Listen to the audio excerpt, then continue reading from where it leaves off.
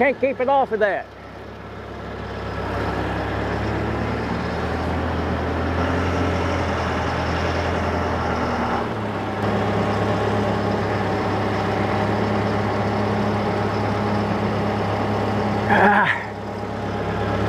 Come on.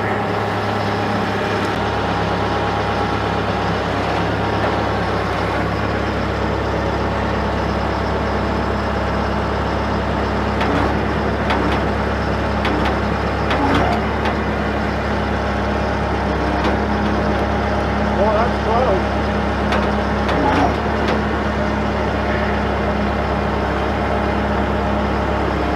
Oh.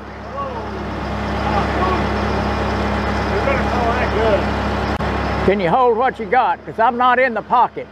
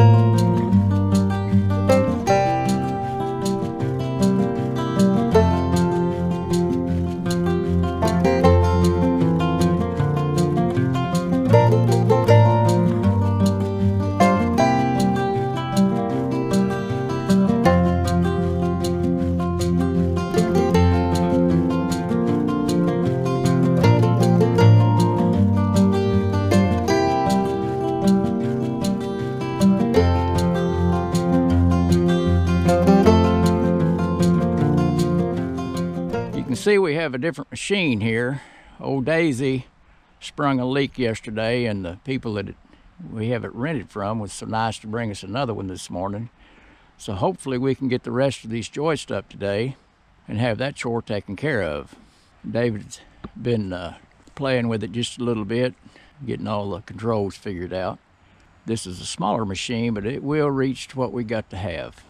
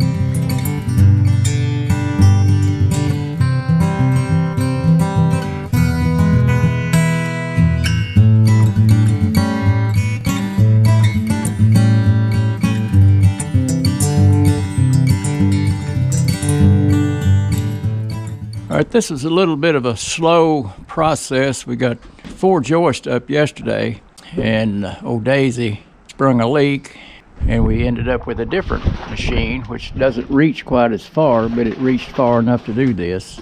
So we've got all of the joists up now, and I do thank the good Lord they're up. We've got good fits on them.